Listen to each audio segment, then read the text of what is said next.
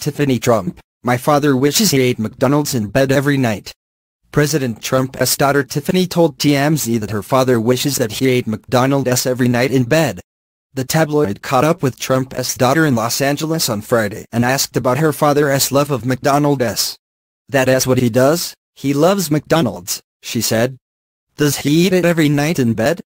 TMZ asked. "He wishes, right?" Tiffany responded. Trump's fondness for McDonald's is well documented. He frequently ate it on the campaign trail and reportedly used to send his former bodyguard Keith Schiller on secret runs to the fast food chain. Trump also said